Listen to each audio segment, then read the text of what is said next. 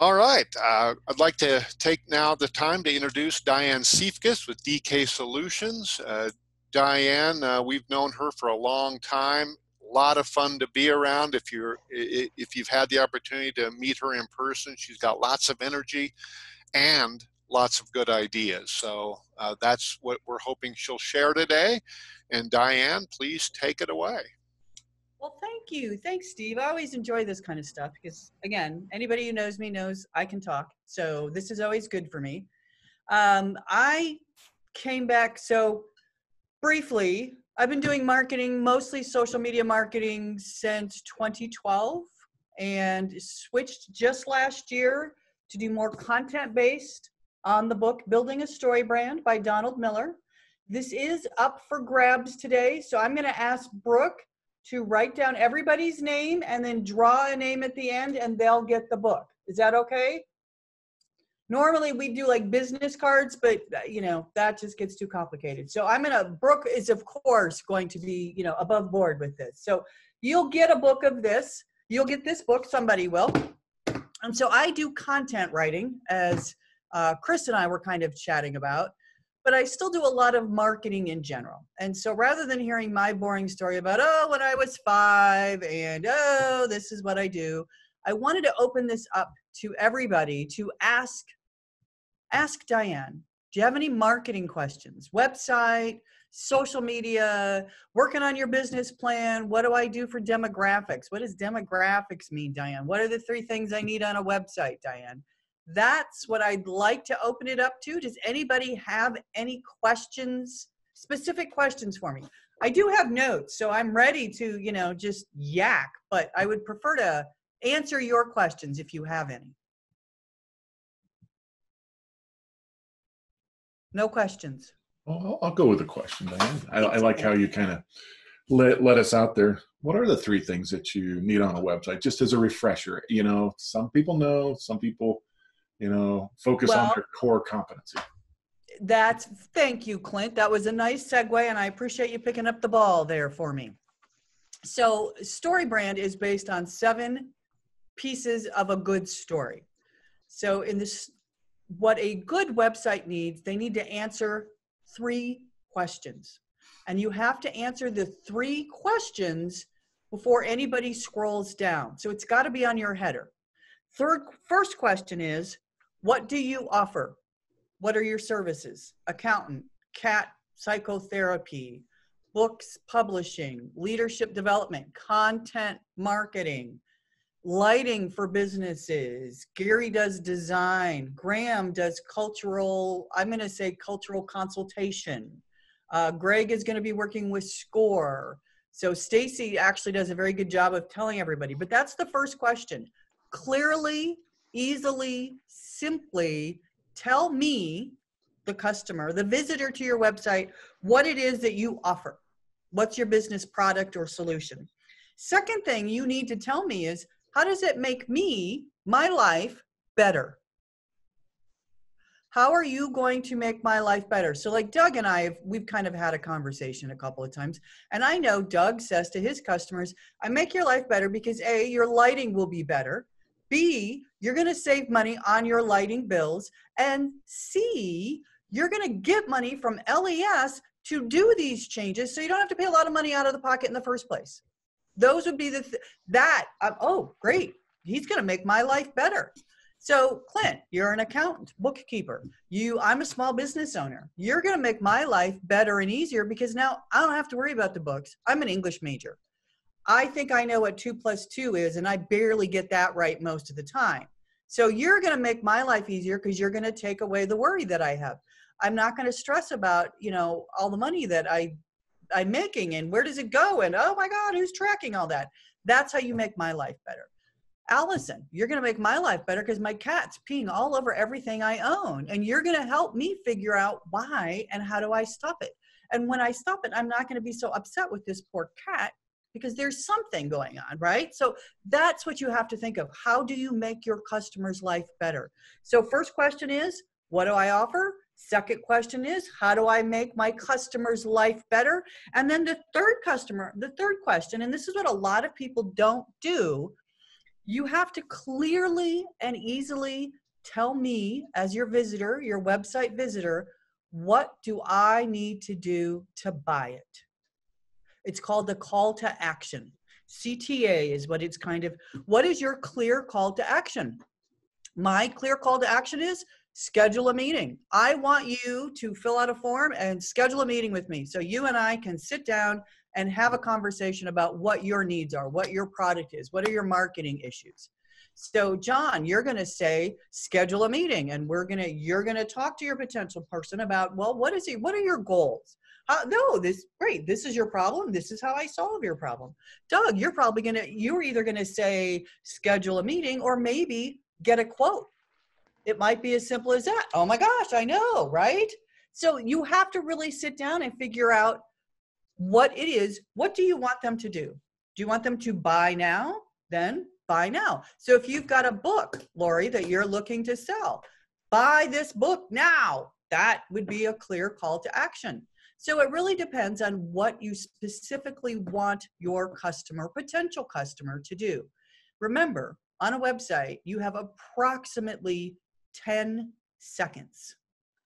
10. Count that. 1, 1,000, 2, 1,000, 3, 1,000, 4. Count, do it. And you'll be amazed if you answer those 3 questions right away at the header. What do I offer? How does it make my customer's life better? And what do they need to do to buy it? Your website will convert more business. And it's really as simple as that. So Clint, again, I thank you for picking up on my segue. That was my first question. Who else has a question? I do. Yay! Story brand. You know, it's almost, I have dreams about it every night now. But So do I. yeah, the beginning, the end, the players, the antagonists, and all I do pick up. I actually do listen to it, to be honest with you. Perfect. Thank you. But the question would be, I'm trying to put it all together as far as problem solving. I think, and becoming that trusted advisor, how does that relate to the story brand story, if that even makes sense? Yes, I think so. Here's the thing, and it's very interesting because storytelling is big right now in marketing, right, Chris? It's very big. Oh, tell your story. But here's the reality, and I say this very bluntly, and I say it with love. Nobody cares about your story. What we care about as individuals is how you help me solve a problem. That's what story brand does. It's not story as in tell a story. Story brand tries to clearly 7 elements. See, I don't do math. I went 7 and then I went like this. So you know I don't do math. So that's 7 elements to a story. And Don Miller has done the research. And so I work with people to figure out what those 7 elements are. Most important being, what is the problem? What is the one problem your customer has? Gotcha. How do you solve that? You are the guide or trusted advisor. How do you as the guide come alongside them and help them? That is what StoryBrand is based on. So StoryBrand is really, in a nutshell, I tell everybody I talk to, I said, there's 3 things you have to think of. What's the problem? What's your solution? And what's success look like? What's your problem? What's the customer's problem? Customer has bad lighting. They're not up to code. They're whatever you know what their problem is, right, Doug? What's the solution? Solution is lighting from Siefkes Lighting. What's the resolution? So resolution becomes, what does success look like? Success looks like they're saving money on their electric bill every month. Success looks like they got money from LAS to do it in the first place. Success looks like they don't have to worry about this for 10 more years. So these are successes, and you have to show all 3 of those because most people aren't going to really take the time to figure out what it is you're trying to sell them. You have to clearly say them. In StoryBrand, what we always say is clarity trumps cute or clever. Okay? That answer your question, Doug? Threefold. I think you were an English teacher. I'm an English major. I like to teach, so I tend to try to, give more than I receive. That's why we were late, because I'm terrible with math too. 6. Yeah, oh no, that's 7. 7. Oh wait, no, that's not right. I don't know what that is. All right. Any other questions? Diane, this is Steve. Yeah. One thing I wanted to remind everybody: if Diane is talking and a question pops into your mind, just enter it into the group chat, and I'll make sure that I draw Diane's attention to that. So if you don't want to verbalize your question, go ahead and put it in the group chat, and we'll do it that way. And I do have a question for Diane. Diane, I visited a small business website recently where I searched every single page and I could find no way to contact this company. No email address, no phone number, nothing. How important is it to provide multiple communication options to people to reach you? Oh, Steve. Okay. So yes, part of that becomes the clear call to action. Clear call to action would be, buy now, contact us. But you have to be careful with passive. Contact us is a very passive. You want it to be very active. Schedule a meeting, buy now. That's very active. I actually always recommend to my clients, one of the things across the top, the header of your website should be, your logo is always top, top left, because when you're looking at a computer, and then top right should contain at a minimum a phone number, an email address, a physical address if you've got one. If you're not working from home, I always hesitate to tell people, don't put your home address on there because there's still wackos out there. But put something up there, an email or a phone number, because a lot of times people are looking, they're like, oh, I'm going to go to Siefkes Lighting to purchase a thing. I don't know why they just randomly pull up to your shop, Doug, but I'm going to use you because I know you have a physical building. So I'm just looking for your address. I don't need to call you. I'm just going to pick something up. I go to your website, and as Steve said, I can't find an address. I can't find anything, so I'm frustrated. So what am I going to do? I'm going to go to another store. I'm going to go find it somewhere else. So yes, it's very important. I always recommend it should be top right-hand corner. And there's room for it depending on how you set up your website. And I would also say that you have a contact us page, and on your contact us page, you could have that information as well. Also should be in what we call the junk drawer, which is the very bottom of your website, all the stuff that doesn't necessarily have to be front and center. Does that answer your question, Steve? Yes, very well. Thank you. Bye, Doug. Tell everyone I said hi. Thanks again. So let's see. So we talked about the website questions. Let's talk just a little bit in marketing in general. So marketing in general should identify your customer's problem. So when you're writing a business plan, a marketing plan, one of the first questions you want to ask yourself, and I will say this a lot about all marketing, if you don't know what your customer's problem is, you can't clearly tell a person why they should hire you. How do you solve their problem? It's it in a nutshell. With StoryBrand, it's problem, solution, success. Problem, solution, success. If you get nothing else, think of the problem, identify your solution, obviously, and what does success look like? How are you helping your business, your customers thrive and survive? So identify your customer's problem, explain clearly, simply, and easily how your product or service helps them. This isn't rocket science. And if I tell you websites should be based at a 4th grade reading level, that should give you an indication. And it's 4th grade reading level, not because people are stupid. People are not stupid. People have way too much stuff going on in their head. What I've got to worry about, oh, I got dogs and cats and kids and work, and now I'm pandemic, and then there's protest, and then there's, oh my, is it going to rain, and can I go to the pool today? I have all of this other stuff going on in my head.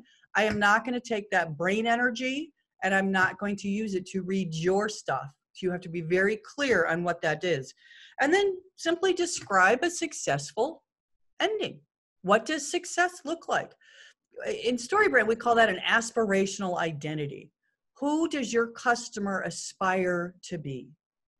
So what do they want to be when they're done working with you? They want to be, depending on what your business is, they want to be a successful business owner. That's why I hire an accountant, because I want to be a successful business owner. Chris works with, and I wrote it down, audio visual. They want to be successful businesses. Allison, I want to have a cat that I don't want to kill every time it pees on my, my bed. Whatever it is, I have to be able to clearly identify it. So problem, solution, success. And I think we're going to let Gary back in. And there are several questions out there in the chat for you, Diane. Okay, so Clint, how do you keep ahead of the decline in marketing? Do you reinvent yourself as far as rewriting a business plan? Ooh, good question, Clint. So are you saying, so let me just clarify, how do you keep ahead of the decline in marketing? So are you talking that your marketing isn't working like it used to work? Yes, that's correct. Okay. It's like, the marketing model, those people that have the cash cow product or whatever, and I guess it's derived at industry specific. So yeah, yes. Okay. And then do you reinvent yourself as far as rewriting a business plan?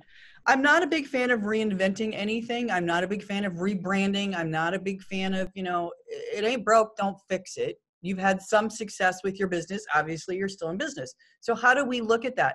One of the things I always ask my clients to do, especially if they've been in business and have a client list, look at all your past clients. Pick 5 to 7 of your favorite, and they can be your favorite for whatever reason. You just like working with them. They're fun to hang out with. They're whatever, they consistently and regularly buy. They pay on time. Whatever your reasoning is, look at those 5 to 7 people, because I think what sometimes happens, we lose the focus for our marketing.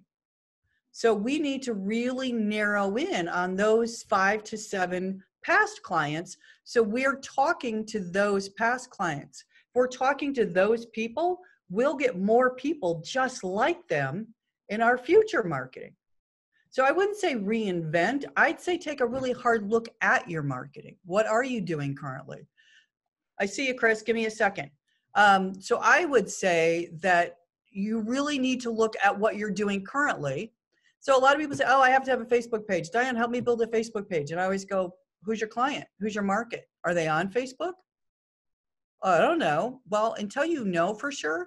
Oh, but it's free. Okay, so let me just debunk that myth right now. Facebook is not free. It's free to set up a Facebook business page, yes. But the way they've set the algorithm now, super secret Facebook algorithm, you are not going to make any money on that Facebook page until you pay them for it, which means you're paying. Second of all, what's your time worth? Could you be better spent working with clients and actually getting paid for that work? Or would your time be better spent trying to come up with a minimum of 3 posts a week? A minimum of 3 posts a week. To really get traction on Facebook, you've got to be posting 5 to 7 times a week. Who's got time for that? I don't even do that. Right? So that's what I would say. So Chris, go ahead. You had a comment. Just a thought, Diane. But to the idea that marketing is in decline, I would suggest that instead it's actually just becoming much bigger and more complex.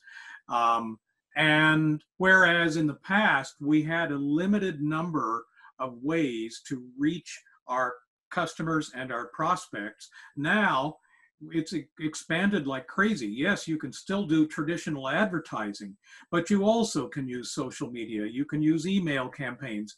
Of course, you want your website out there. And to your thought, Diane, that you should look back at those 5 to 7 clients and figure out who they are. You need to figure out what they are reading, what they are watching, so that you know how to reach those clients. And then where are your prospects? Right. So what are they looking at? So to finish that, if you're looking at those 5 to 7, you ask yourself gender, race, age, income, job, car they drive, social media sites they visit. Are they reading a newspaper? Are they on Facebook, Twitter, or Instagram? These are all questions. So I actually tell people, create a spreadsheet. Put those 7 names across the one side and put all of this information. I call it friendly stalking, because it's friendly because you have no ill intent, but you do want to learn as much about them as you can, because the more focused on those, then you'll know, yep, Facebook is where I need to be. Oh, no, Facebook's not going to work. I actually have to put out a traditional ad. That's what your marketing is going to need to do. So did that answer your question? Okay.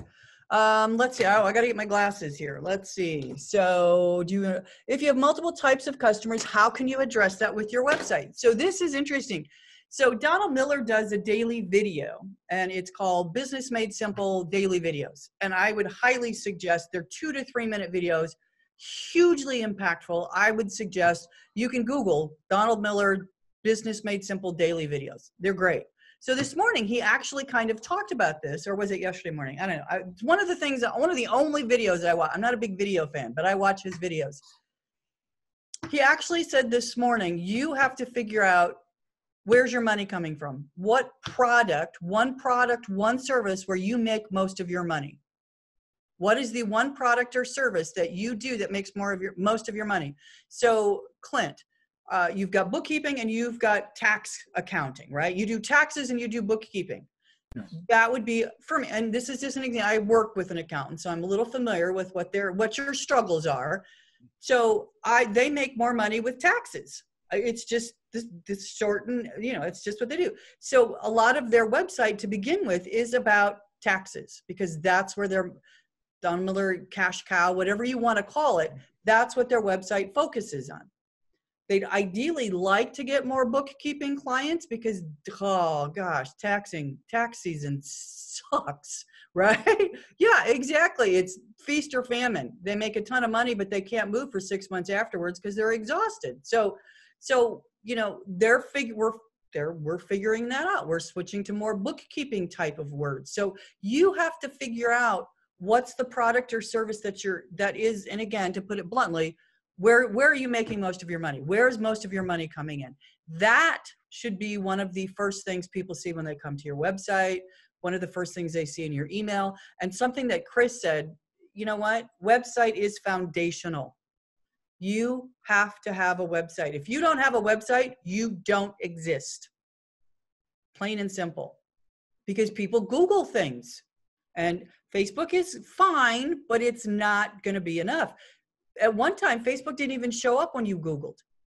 They've changed the algorithm so it shows up, but it's still not the same as a website.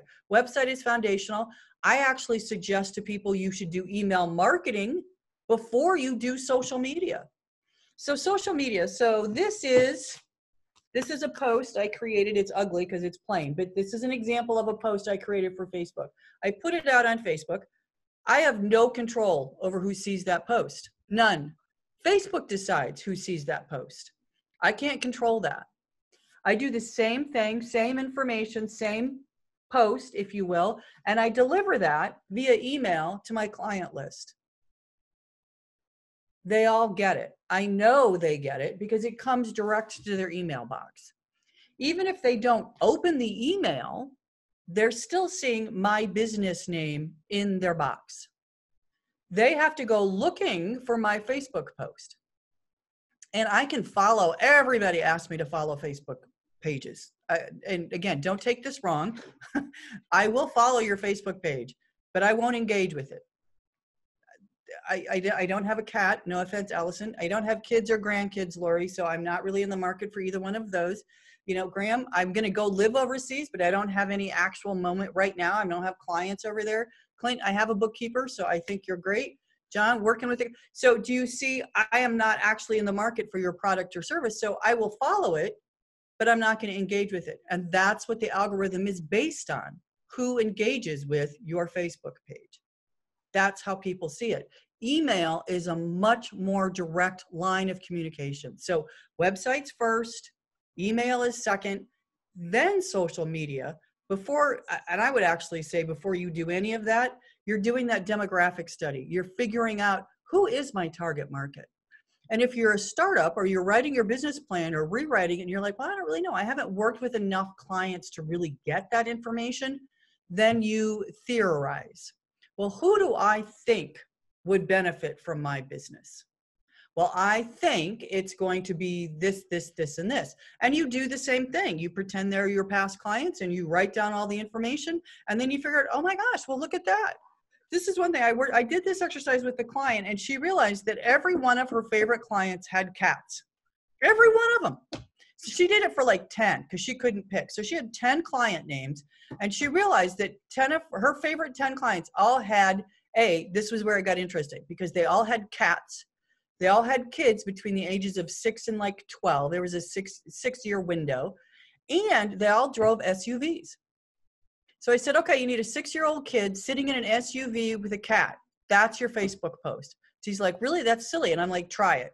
Oh my gosh, she got huge engagement on that. It was just, it was crazy, but it worked.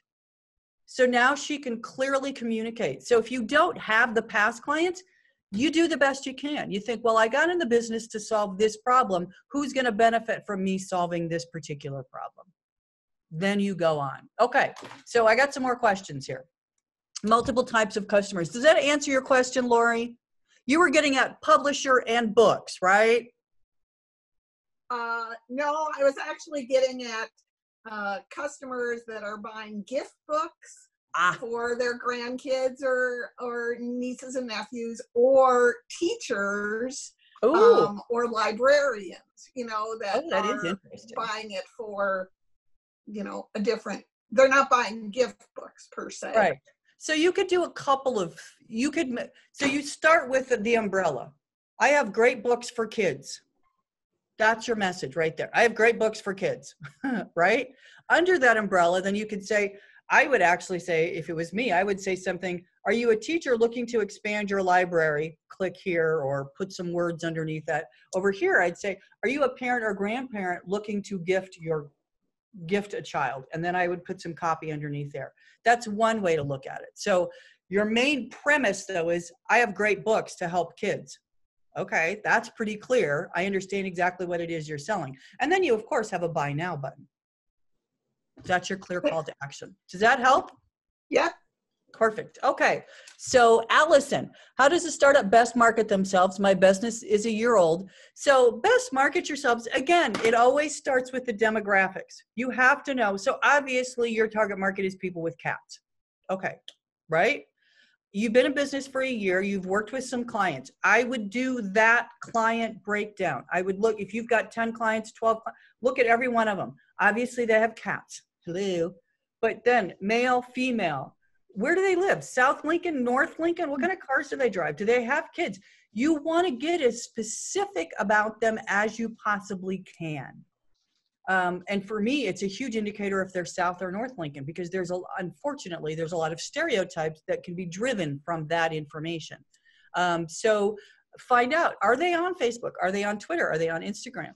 I can guarantee they all have email. Guarantee it, because everybody has email now, right? Yeah. So how do you reach them? So that would be the first thing I would do. I would go revisit your past client list and really try to draw down and get very specific. I fought that for a very long time because I was like, well, that just is silly. But you know what? It works because you're speaking their language. Again, cat held it by a 6-year-old with in an SUV. It was crazy, but it worked. That's insane. So it does work. If one's image is outdated, how does one improve it? I work at a museum whose website is several years old and looks it. Well, so let's talk about something else that a lot of people don't get. Perception is reality. Mm-hmm. My perception of whatever I think, initial first impression or whatever, that's my reality. It's harder to overcome that. I look at a lot of websites and I can always tell, oh, this was made in the 80s. This isn't mobile friendly, which is a huge knock right now. This is not, they're still, So you do a couple of things. You're not doing a rebrand. I would suggest you take a serious look at it. Answer those 3 questions. What do I offer? How does it make my customer's life better? And what do they do to buy it? And you want them to come visit you. That's obviously your clear call to action for the museum. And then how can you reframe the website? How do you take the website, whether it's from what you've got I just helped a client. She has a GoDaddy website. She uses a GoDaddy template, not knocking GoDaddy. For people who are not familiar with website and want to do it themselves, it's a great option. And they actually have human beings you can call and talk to if you don't understand it, which I think is huge. We used that template. We took the messaging that we created together and we put it, where does this need to go? What's the most important thing? Where does this, and we used it. So you can take what you've got and reapply it. I'm going to strongly suggest, again, if you don't get the book, read the book, Building a Story Brand. He also has done a second one called Marketing Made Simple. Oh my gosh, life changing, because it actually tells you what to do. This is what you need on your website. These are the questions you need to be asking. So just Google Donald Miller, Marketing Made Simple. I don't have any of those books to give away. I bought a case of these, but I'll get more of those later. Okay, so does that help a little bit? You have to update your website because it's a tough topic anyway. It's a tough sell. The Jewish German, what did you call it? It's the German. Germans from Russia. Germans from Russia. I have driven past that sign, I don't know how many times. Ask me how many times I've stopped. I'm embarrassed to say, Allison, I have never been there. But I've seen it, so that's a start. But if I were to Google it, what would I see? Ooh, that's something else. A very outdated website. And that would be something else. So you're going to update your website, but also be thinking about customer's journey, which I actually always kind of eye rolled at. But you have to know how people get to you. How do they find you? What do they see when they find you? So put yourself in the shoes of a customer. What are they going to see? Oh, they're going to see an outdated website. Ooh, that's not good. They're not going to stay. I can practically guarantee you got 10 seconds to hook them. Outdated website, they're going to think it's an outdated museum. They're going to think, oh, it's not interesting. A bunch of old fuddy-duddy, dusty, whatever. That perception is reality, right? So that's what I would say. How does one revamp their business in the age of a pandemic, especially if customers were mostly in person? Ooh, good thing. Okay. So there's a museum, and I started following it. I think they're the Cowboy Museum in Oklahoma City or something, right? Something like that. Well, obviously they closed it for the pandemic because, hello, it's an in-person thing. Nobody goes there. They gave their social media accounts to their security guy named Cowboy Tim, right? You're not thinking this is going to be a great experience with a guy named Cowboy Tim taking over, and I don't remember what the museum was. He was hilarious.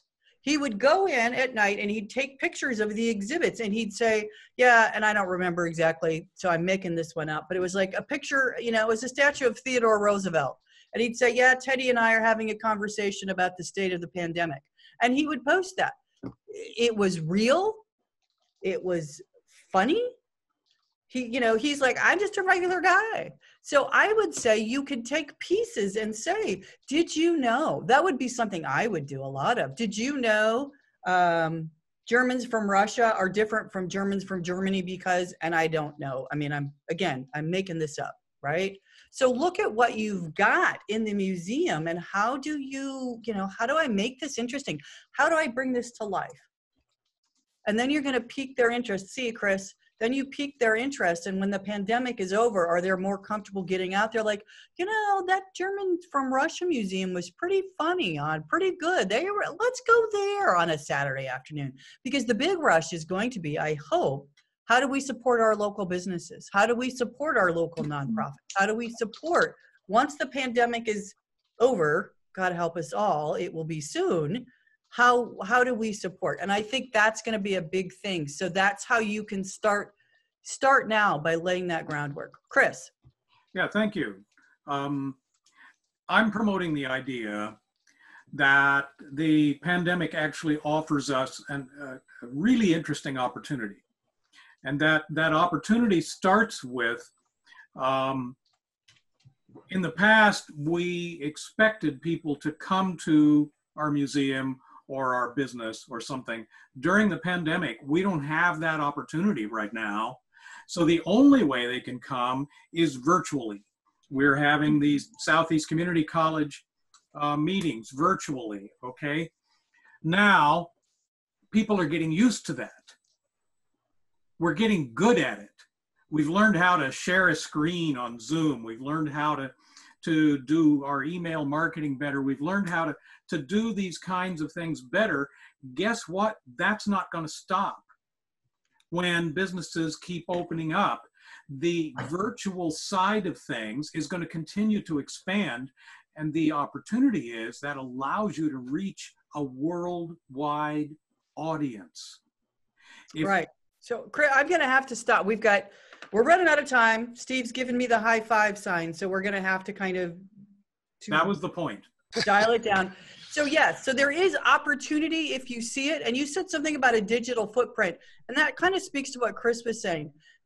I actually try to tell people, don't look at this as a necessarily bad thing. Look at the pandemic as a way to look at your business new, refresh your ideas. How do I continue to serve our businesses, my clients, my customers through this and beyond? And as Chris said, this is an opportunity to really reach a much wider audience. So I am going to write my email address in the chat, and I would love to continue this discussion. If anybody has questions, I got to make sure I'm typing my own name right here. Please do not hesitate. Diane, DK Solutions NE. Don't hesitate to reach out to me. I'm here. I said way too much there. So, oh, I do need to get a plug in. I am teaching a LinkedIn class for SCC on July 20th via Zoom.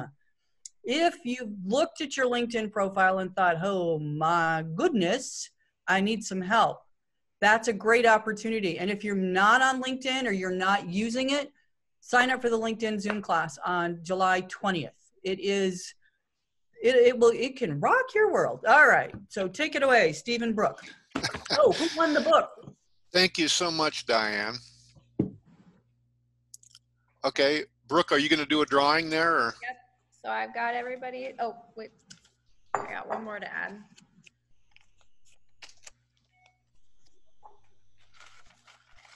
And she's very fair and impartial. Okay.